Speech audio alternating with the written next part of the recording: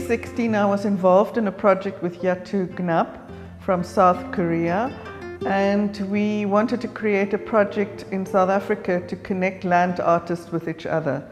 I then approached the Hex River Tourism because we wanted to stay 4 days here in the valley, and I met up with Melanie Esterhuizen, who's the CEO of Hex Valley Tourism, and everything else is history.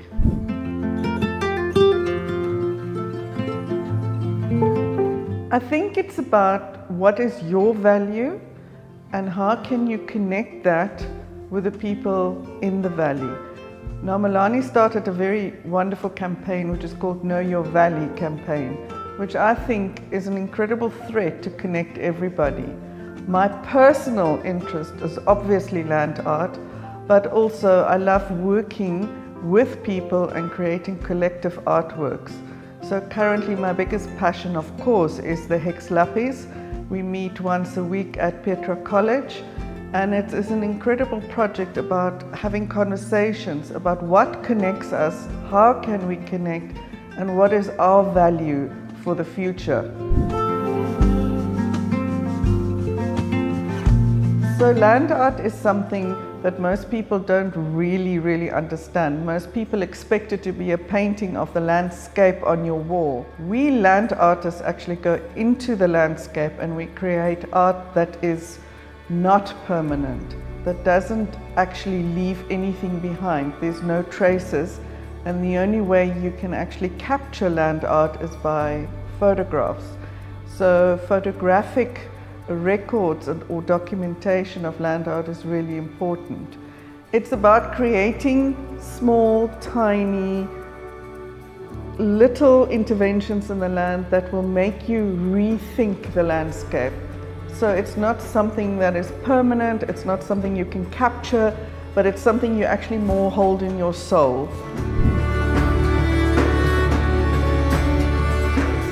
One of the most renowned land artists in South Africa is Annie Snyman and Strydom van der Merwe.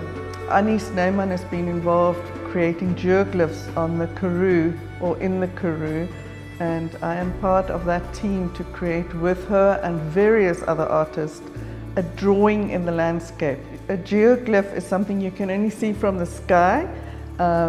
You actually walk it, so it's a walking, thinking path, and it tries to connect you with the earth.